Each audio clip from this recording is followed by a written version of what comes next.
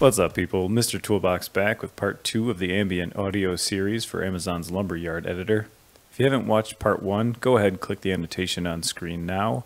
You're going to need to create some assets with WWise that we're going to use here in our level. Now that everyone's caught up, I'm going to go ahead and create a new level for our audio tests. Just like in part 1, I'm going to assume you're using the samples project. So if you've got work going on, make sure you jump into the project switcher and jump into the samples project to follow along.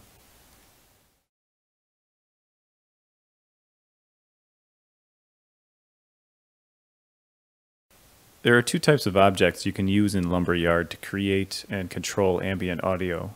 In the roll-up bar, you'll find them both under the audio button. We've got AudioAreaAmbience and AudioAreaEntity.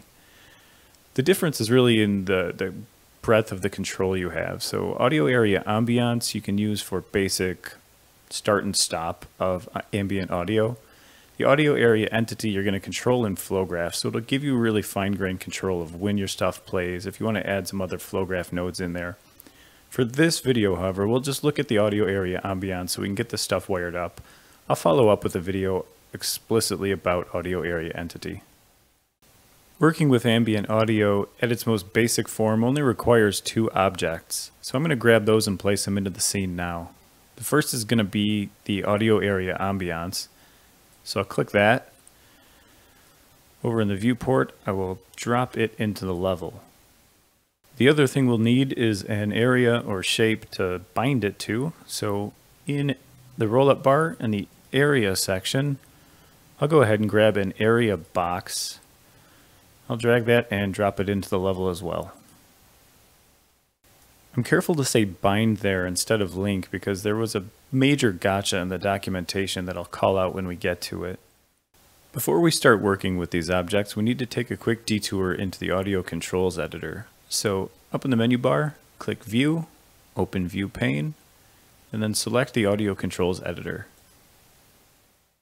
Well, it's not strictly necessary. The first thing I like to do here is just to create a folder for the things that I know I'm working with that weren't included by default. So if we right click out here, we can expand Add and choose Folder.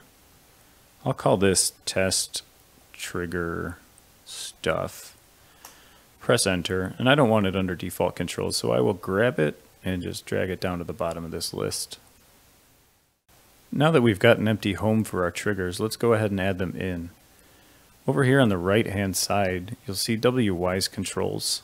This corresponds to the triggers that are in your WWise project. So in this list, let's look for the things that we created in part 1, namely the play test trigger and stop test trigger. When you find those, just click on one. I've chosen play test trigger, and then drag it into our folder. You'll see that it created a trigger. This green icon denotes that it's a trigger, and the connected control says play test trigger.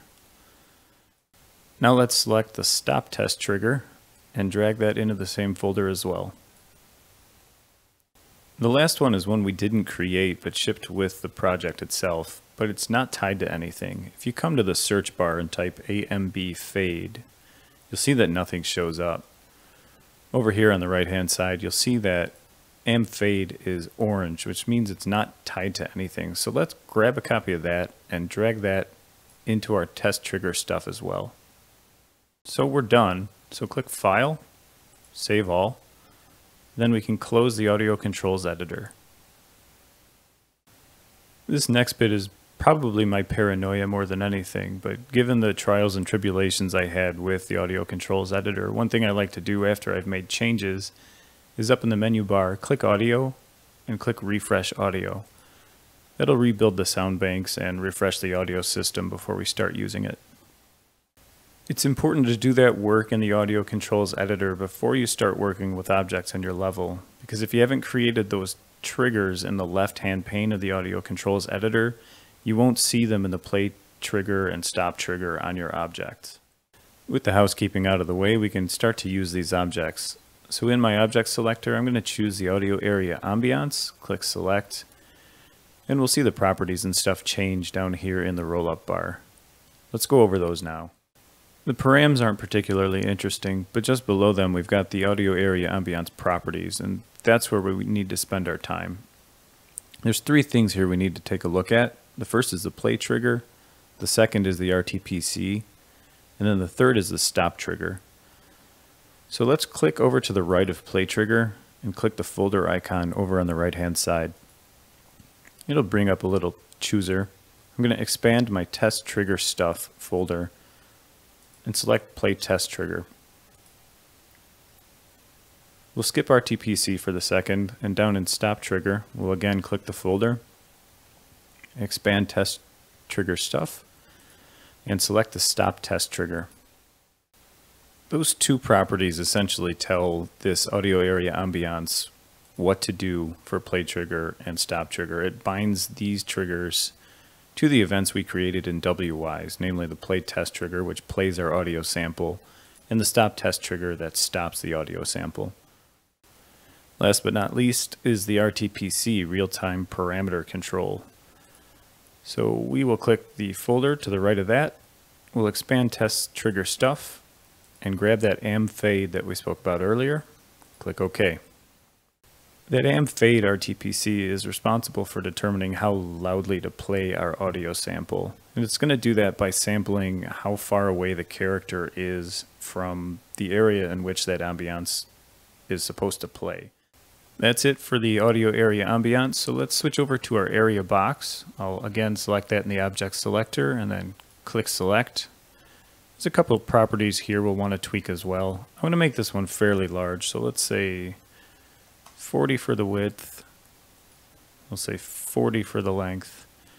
And the Lumberyard documentation recommends you do at least 15 for the height so that you can catch a player while the player controller is jumping. I'll just set mine to 20.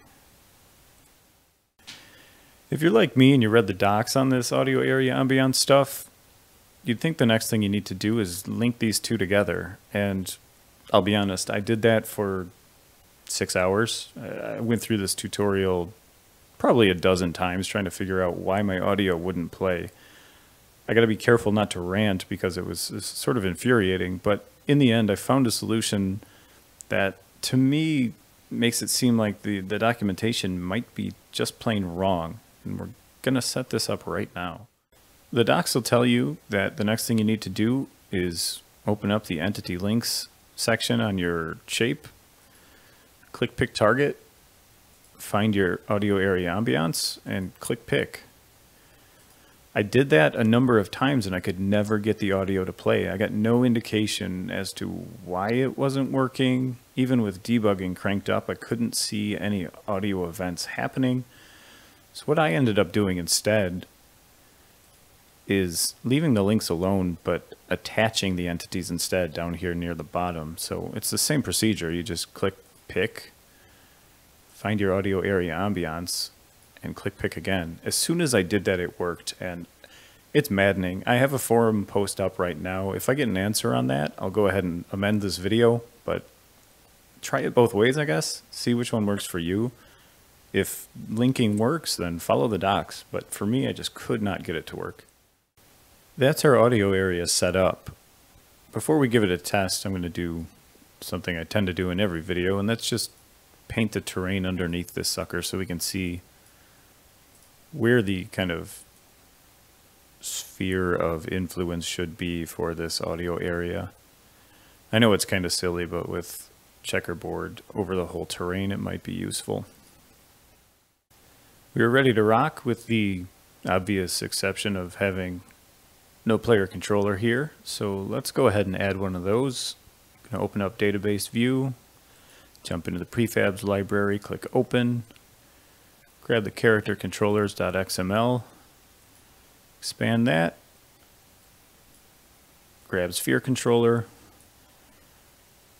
drop them into the level, close database view. Now, never once has the sphere controller been oriented the way I'd want it to, so let's make sure that we're facing the right direction when we start out here. Now we're ready to go. Let's cross our fingers and toes and give it a shot. I'm going to click in the viewport, press Ctrl G on the keyboard, and see what happens. Oh man, we've got audio. I'm going to roll back out and you'll see it stops. If I roll forward kind of slowly,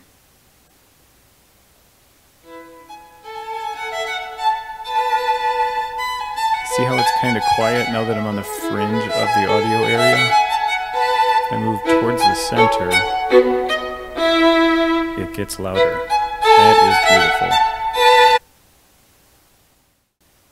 If it didn't work for you, don't panic. There's a couple things to check right off the bat. Now, I've got extensive experience here with checking things when your audio doesn't work, so take my word for this. Make sure that AI/physics is enabled. Either click the button down here in the status bar, or click Game up on the top, and make sure that Enable Physics/AI is checked. The documentation was a bit vague. That may only affect audio area entities and not audio area ambience, but just to be safe, give that a tick. And then the other kind of more important one is just make sure you don't have mute audio selected. A couple things worth noting here. The placement of your audio area ambience in your viewport really has no bearing on anything. You could shove it off into space if you want. The documentation suggests putting it in another layer. If you were building a real game with this stuff, I would suggest jamming all your audio stuff in one layer so that it's nice and consolidated. But you can put that anywhere you want, so just keep it out of the way. The other nice thing is that you can actually link an audio area ambience to multiple area shapes. So I'm going to create another one, and we'll just roll into both of them just so you can see it working. To do that, I'm going to pan the camera over to the right here. Click Area in the roll-up bar, and this time let's choose an area sphere. I'll drop that right about here. And I'll crank the radius up to 40 might be a bit big. Ooh, that's large. Let's do 20 instead. Perfect. Again, in MisterToolbox fashion, I will paint the ground underneath it a lovely shade of blue so we can see where this is going to play.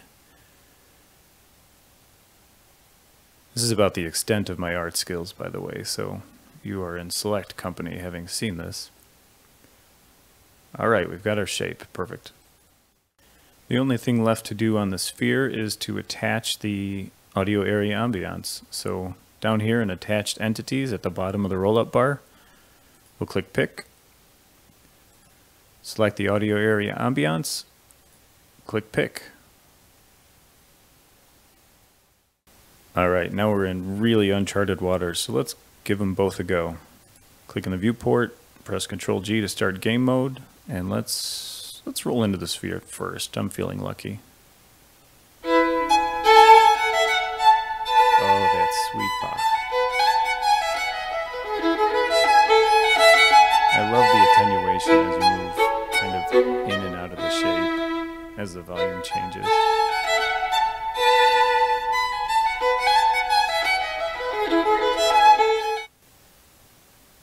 And then back into the box. And it works here as well.